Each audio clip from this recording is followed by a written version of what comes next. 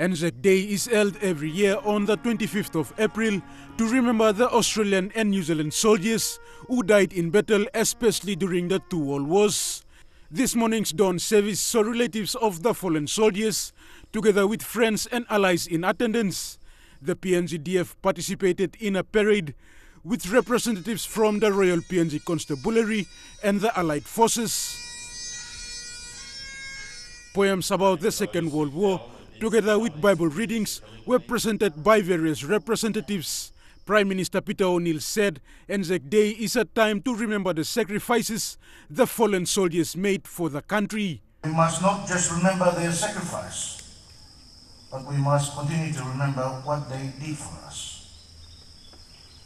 We reflect on the courage that they displayed, how they rose to the challenges and the threats that they faced. So many brave young people who lost their lives in Gallipoli. The Bomana War Cemetery is a place where 3,842 soldiers were buried.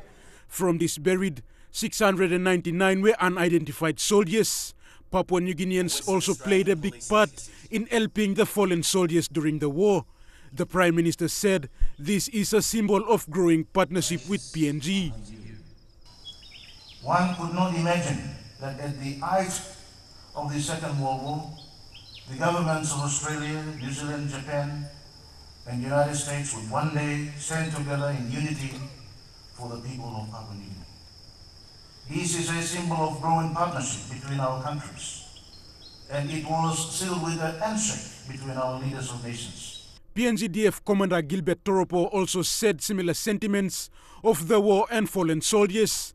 He said this creates a bond with the PNG Defence Force and the Allied Forces.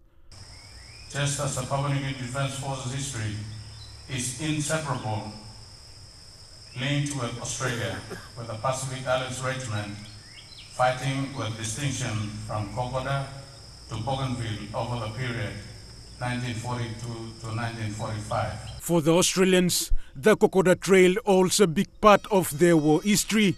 Some Australians also walked the Kokoda Trail to get to the ANZAC dawn service this morning.